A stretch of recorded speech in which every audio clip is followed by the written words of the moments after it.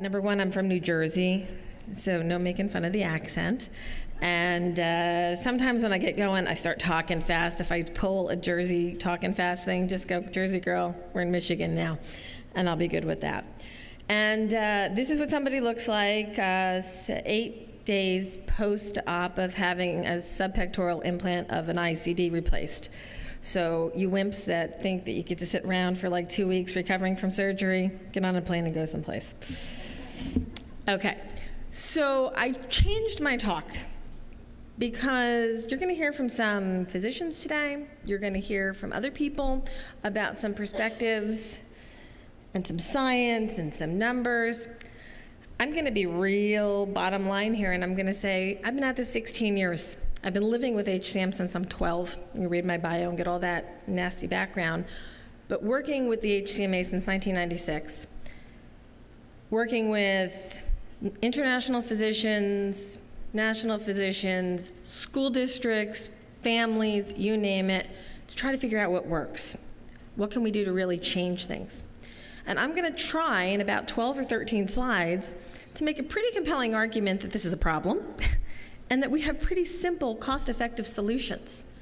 What I want you to walk away from my part of the evening with is the knowledge that HCM is common. It's a genetic disorder, often running in families.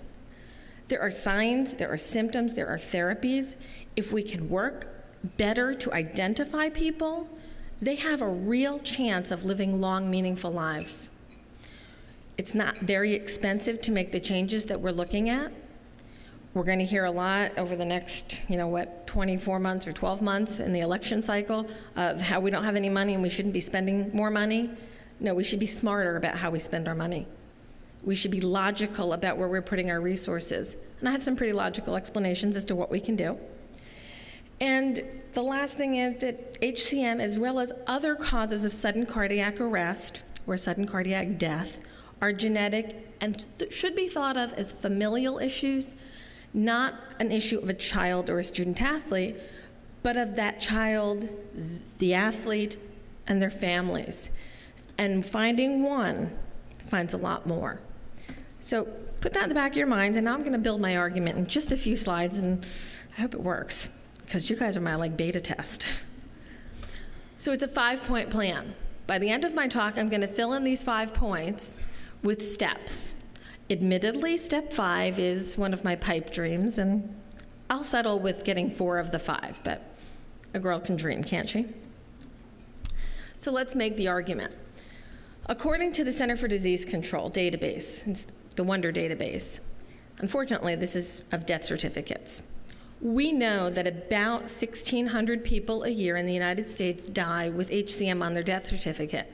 Unfortunately, we're also pretty well aware, if you've been involved with death certificates, that the material or the data on that certificate is not always 100% accurate. We don't really always know the cause of death because we really don't have great postmortems.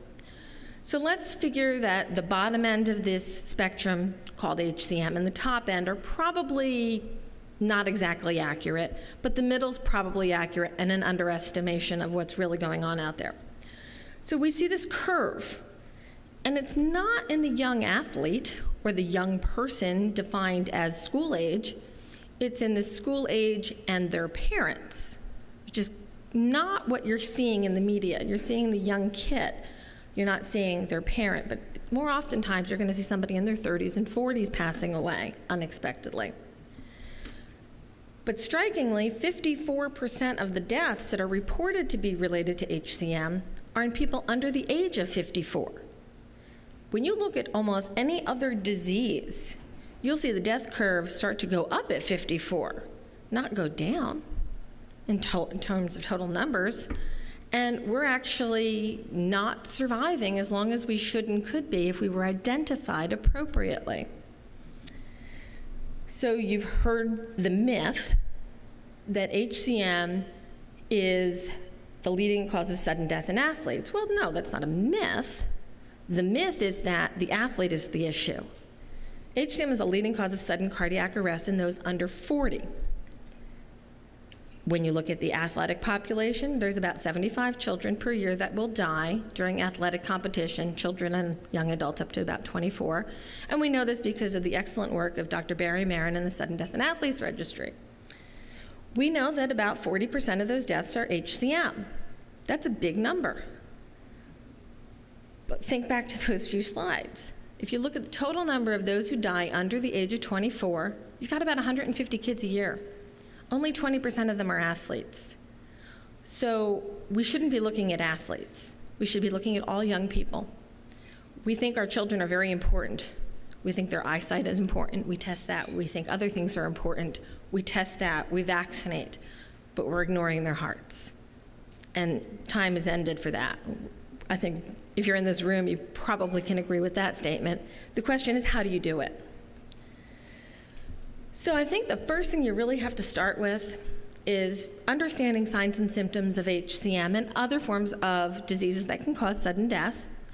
The shortness of breath issue, dizziness, palpitations, fatigue, fainting, nearly fainting, chest pain or discomfort, and in your athletes, marked change in performance from one season to next. These are telltale signs of HCM.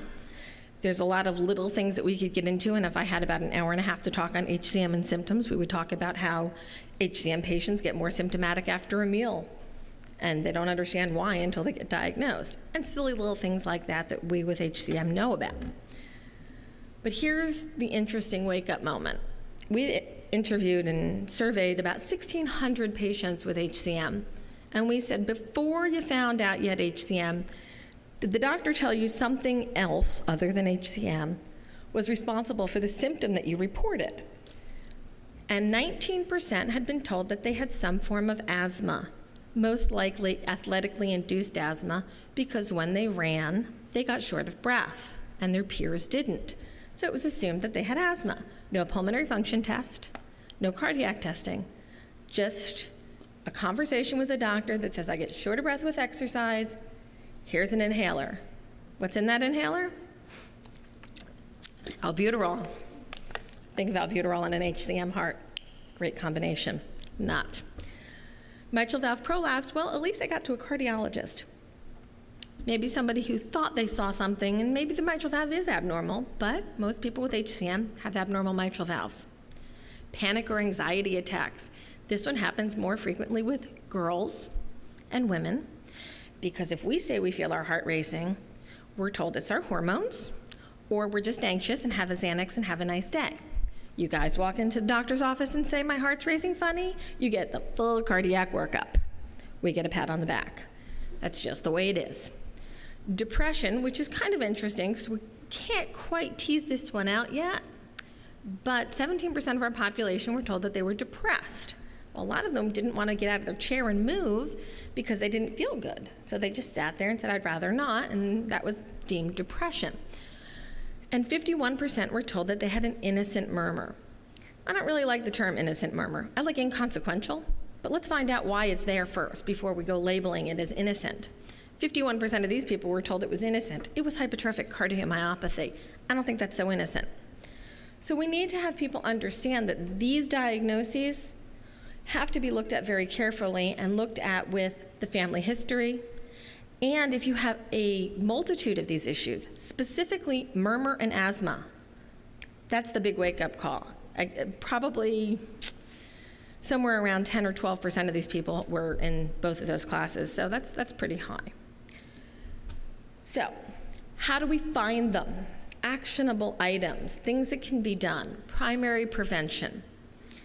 For athletes or all children, we have a document similar to what's in your risk or your pre-performance participation form for the state of Michigan now, but our form is created a little bit differently, and there's a couple questions on here that are omitted from every form in the country right now, and we're going to try to get them implemented in all of them for the athletes, but we want this to be used for all children, and specifically at grades 2, 8, and 10.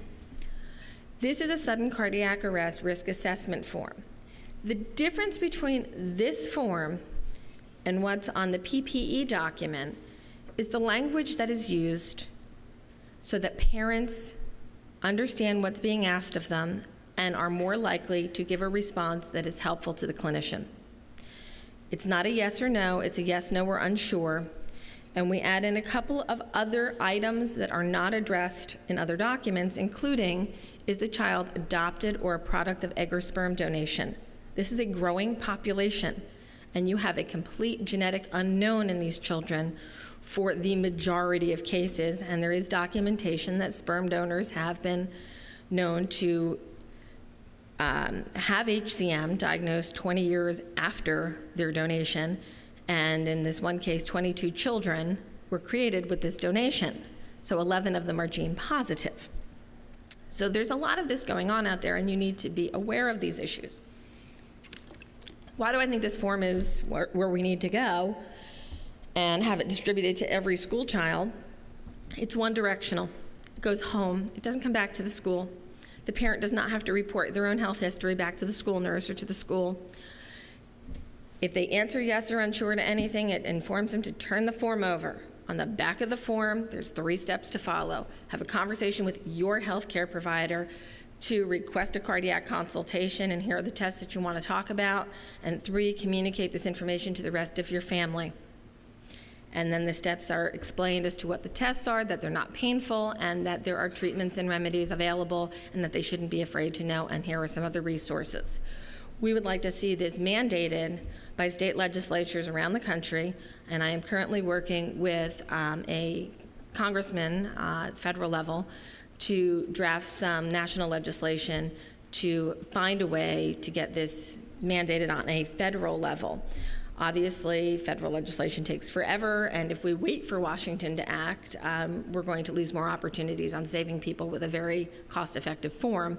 So we want to start getting it out state by state, and hopefully we can find some champions here in Michigan to get your state legislature moving on this particular piece. So step 1 of how to solve part of the problem. Now, remember, this does not just look for HCM. This is all forms of sudden cardiac arrest risk. The next piece that we've come up with, that again is cost-effective, actionable, and real, is what we call Drill Dr. Heart. How many of you have participated in a fire drill? Show of hands. How many of your kids in school have to drill for code C, or in case somebody with a firearm comes in? My daughter has to do that. So if you look at statistics, your child is more likely to suffer cardiac arrest in school than to die in a fire or to be shot by an invader. But we do nothing to protect for it. What we are seeking is not just to have an AED on the wall, and for districts that can't afford them, or for whatever reason they can't have them, that doesn't mean the child should just be left. You need to enact an emergency action plan. And Drill Dr. Heart was originally formatted for an athletic venue. That's where the drill concept came from. Coaches think drills. So we wanted the coaches to drill, but classrooms can do this, workplaces can do this, teams can do this. You literally play out the event. I was going to bring a video of it, but you can go to our website and watch a volleyball team drill Dr. Heart. You pick a kid to be your fainter. She faints out. Then you show everybody where to go and what to do. Everybody is involved. You go get the AED. You call 911. You go wait for EMS at the front door. Remember to tell them we're in the back. You go here. You do this. You go get the trainer. Whatever the emergency action plan is for that particular venue, classroom has one. After-school activities have another. Churches have another. Everybody has their own emergency action plan. But drill it, play it, because people panic. In the state of New Jersey, we lost a boy in a school with an AED because the gym teacher, who was not a coach, so by our state laws was not required to be CPR certified, literally put his hands up in the air and yelled, "Don't touch him." The school nurse was across campus. She was just back after having hip replacement. She got across campus with the AED in 4 minutes. She was about yo tall, and I would guess 55 to 60 years of age. The boy was just about 18, 270 pounds, and had been down for 4 minutes. Nobody did CPR. Nobody started. Nobody did a thing. If we teach people to get in there and start compressions right away, enact the chain of command, or chain of survival, get everybody in action, go get the AED. Most kids know what an AED is, but they're not quite sure where it is in their school. Everybody should know where it is, and they should practice going there and knowing how to get there the fastest way from any particular location, especially gyms. If we drill it, we will teach a generation to take it to their workplace, take it to their dorms, take it outside the school. And when they see somebody go down, they'll be thinking, oh, we have to act, and you have to do this, this, this, this, this. We have to get people to act.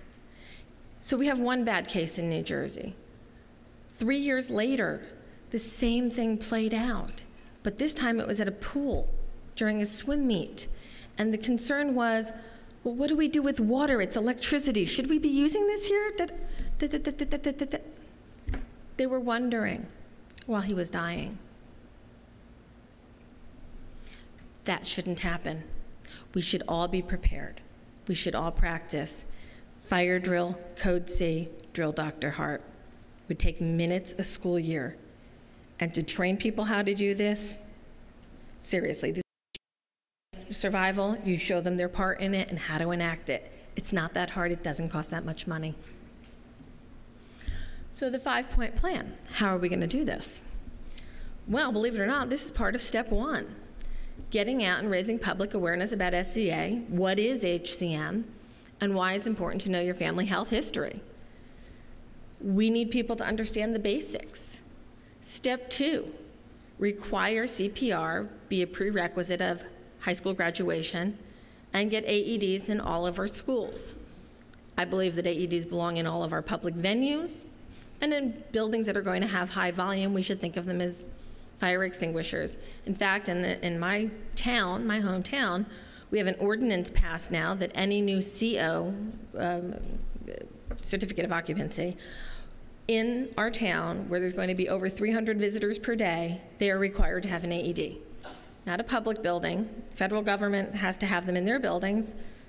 Why don't we have to have them other places? So start mandating it. Go town by town. Eventually people will catch on that that's just what you do.